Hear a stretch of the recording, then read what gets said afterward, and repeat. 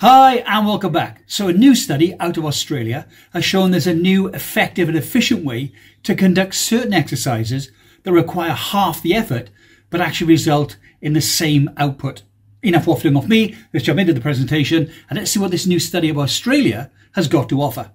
This is a review of a piece I read that was penned by David Neild and looked into a study which was published in the European Journal of Applied Physiology and looked into 3 ways to do the same exercise that showed that there was one clear winner when it came to effort versus results. And there are links in the description below to the study and the articles I used to put this presentation together.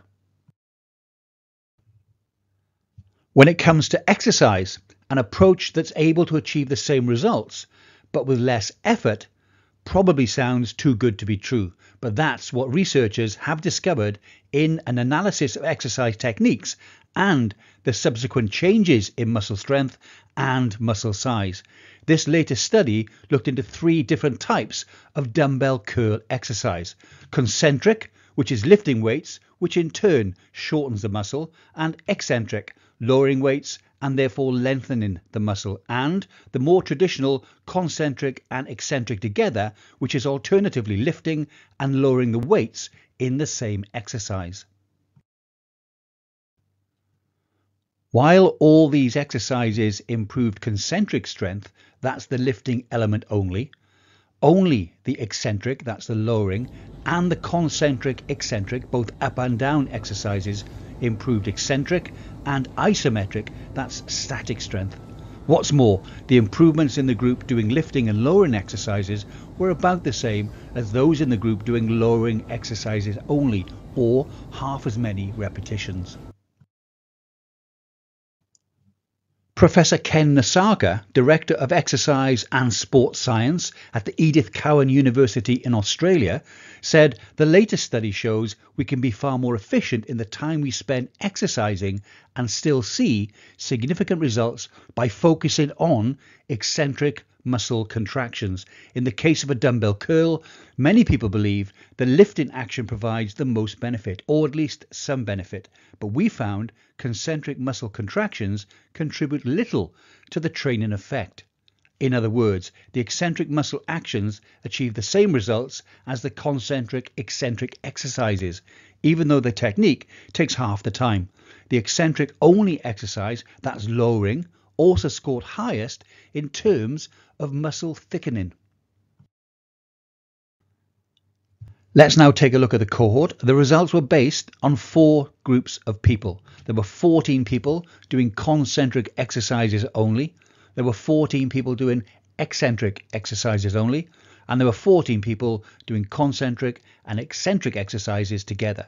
The exercise routines were carried out twice a week for 5 weeks, with only 3 sets of 10 repetitions each time. And there was a control group of 11 people who did no exercise at all.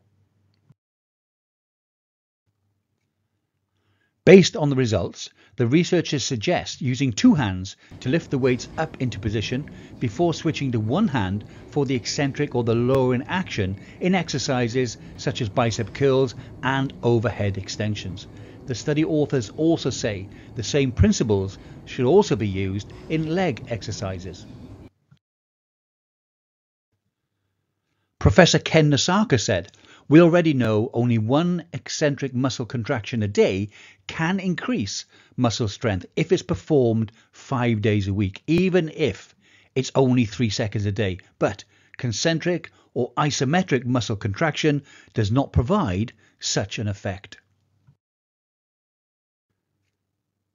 The researchers said that simple eccentric exercises without dumbbells should also prove effective. They can include slowly lowering yourself onto a chair or putting your hands on a wall in front of you and slowly leaning into it as your arms bend. According to the researchers, it's possible that eccentric exercises provide more stimuli to the muscle fibers in return for the same or even less effort, which would explain the results in this study. But more research is required to know for sure. Only adults with minimal weight training experience were involved in this study, so future studies could look at whether the same benefits would apply to other older age groups and already active individuals, as well as the different types of muscle groups. The overall message here is exercise can make a difference, even if it's limited in terms of repetitions, technique, and time. You don't have to spend hours and hours in the gym each week to strengthen muscle groups and improve your overall fitness. Professor Nasaka closed by saying, understanding the benefits of eccentric focused training can allow people to spend their time exercising more efficiently. With a small amount of daily exercise needed to see the results, people don't necessarily even have to go to the gym. They can incorporate eccentric exercise into their everyday routine because, as past research shows, frequent exercise is likely key to finding the optimal exercise routine. So, whatever exercise you do it often. Well, I hope you found that interesting or informative, hopefully both. For someone who's lifted weights since 1989, so 30 years plus, prior to that I used to play rugby and run a lot. I broke my leg playing rugby, so I started to turn to lifting weights as another way of keeping fit. I think it might be difficult to beat 30 plus years of muscle memory to be able to just do concentric. I'm always going to do the eccentric and concentric, the lifting and lowering together. Also, without a training partner, I think concentric only will be difficult when it comes to doing exercises with barbells such as bench pressing or shoulder pressing. That said, if you've got a training partner, then they will help you to do the normal exercise, and then what we normally call negative reps, which is the concentric, you would be able to do that on your own if you had a partner. But I think doing it on your own may be quite difficult. That said, cheat reps at the end, which is where you do cheat, so you use more muscles in your body to throw the weight up, and then you can concentrate on concentrically lowering it, may be an option. And if you've got a partner, they can always help you lift the bar up. If it's, say, for example, bench press, and then you could negative rep, you could take all the pressure on the way down. Let me know in the comments below, do you use weights as part of your training regime? And now, having seen this presentation, do you think you'll completely move to negative reps or concentric exercises because it's half the effort for the same outcome? Or do you think you might focus more on doing the cheat reps at the end of the exercise because you just feel more comfortable doing the eccentric and the concentric? I'd be interested to see your comments in the comment section below. Well, that's it for today. I hope you enjoyed the video. As always, please take care, stay safe, and I will see you soon. Bye for now.